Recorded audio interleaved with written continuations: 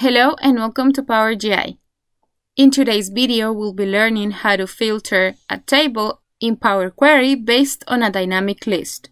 We have this sales orders table that contains customer name, and we want to give our end users the ability to filter this dataset by a dynamic list of customers that they can have depending on their needs. It can be one customer, 3 customers, all customers, or whatever number they want. I already loaded this table to the query editor. The first thing that we need to do is to have the customers listed in a table like this. In this case, I am going to name my table FilterList. Then we are going to send this to the query editor by using the From Table Range option. In the approach number 1, we want to have an exact match of the customer name.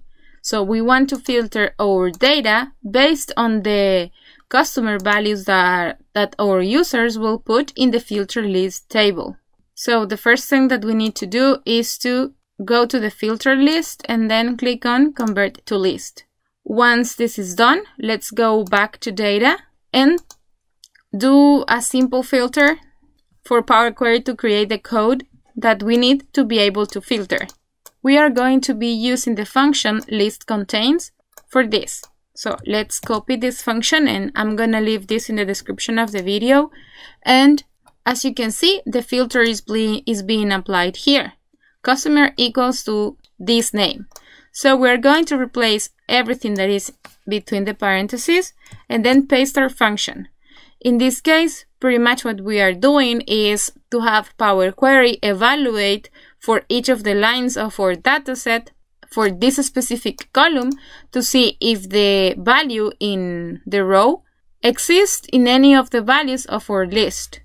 So in this case, we need to replace the column name by the name of your column. And then we also need to replace the name of the list by the name that you assigned in the query editor. Once we hit enter, we may get this error.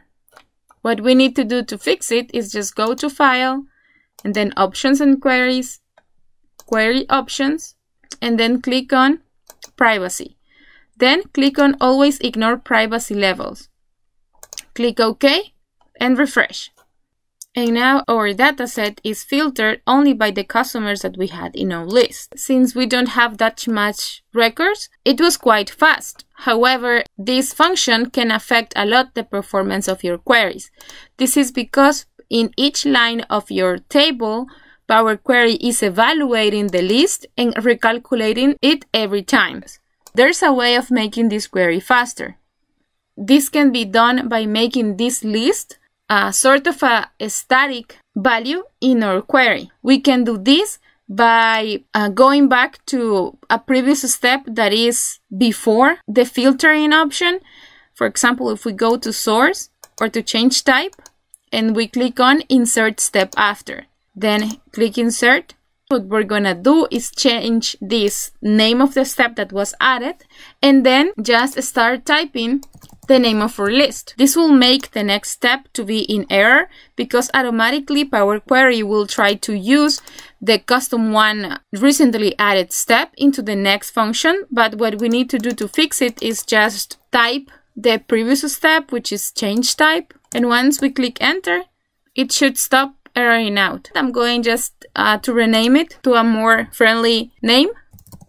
And now we are going to leverage the list.buffer function from Power Query. So in the new step that we added, we need to make sure to write list.buffer and then grab our list inside 2 parentheses. And then if I go again to filter rows, instead of using the original filter list name, I'm going to replace it by the step in Power Query.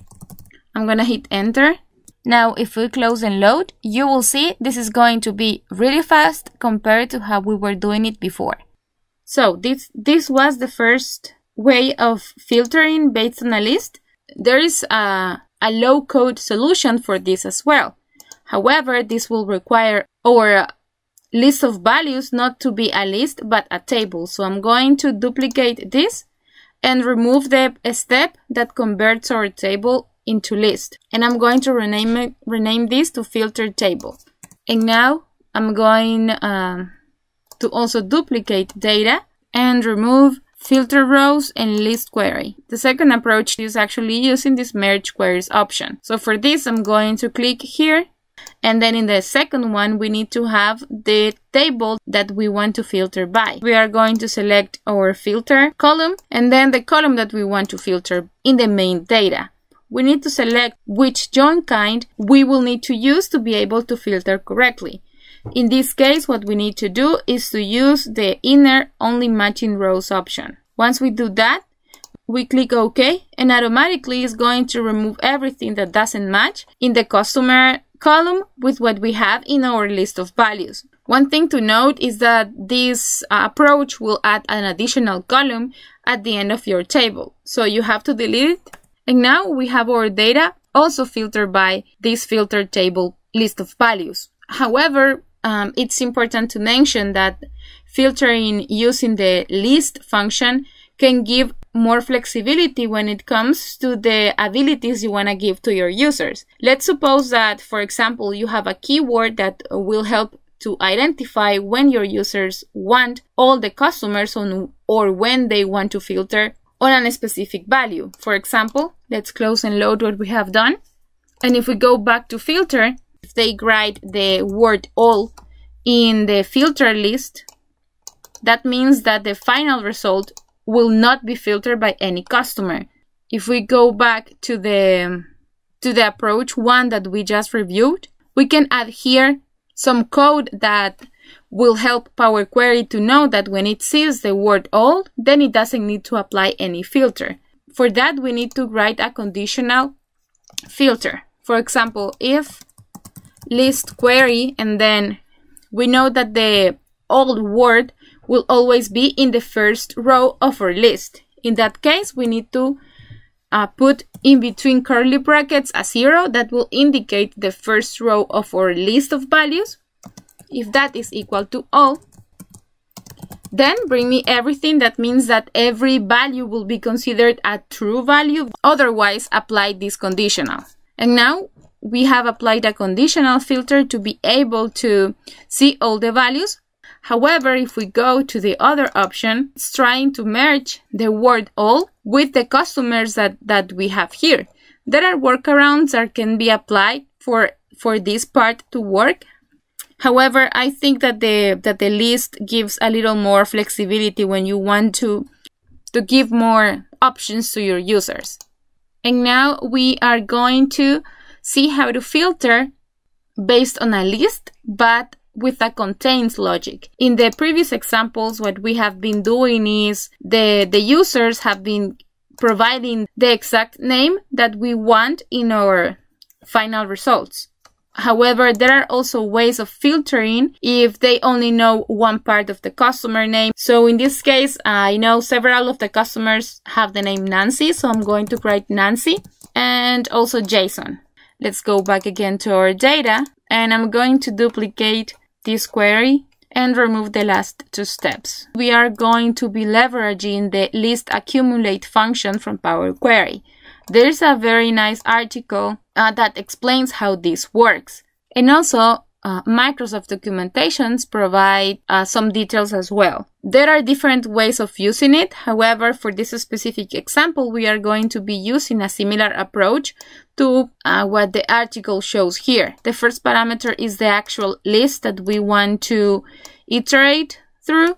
And then we have the starting value. That means that this list will go from 0 to 5. And then we have what is the accumulator value. In this case, we are using a state and current. Those are keywords that Power Query will understand. A state refers to the previous value and current refers to the current value that is being evaluated. If we scroll down a little, we see here some examples. For example, in the first iteration, state is 0 and the current is 1. And in the next iteration, state is 1 and current is 2, and so on. If you want to read more specific details on this function, I will leave this link in the description of the video. However, let's go back to our example. And we have here how this function can be applied to our specific scenario. In this case, we have our list of values, which is the list of keywords that we want to filter our customers by. And then we have our starting values. And then we are applying a filter to see if the column name that we want to evaluate contains any of the words in each iteration, which is Nancy or Jason. And then if this happens, then it's going to return the current value, and otherwise it's going to return the previous value. Since in this case, the initial value is always null. If the customer name doesn't contain what we have in the list of values, then it's going to return null. For us to see how this works, I'm going to first add a custom column so we can take a look at the results. And I'm going to paste this and replace list of values by FilterList and column name by customer. So as you can see, if it contains the word Nancy or Jason, then it's going to write the word that it contains, otherwise it's going to return null.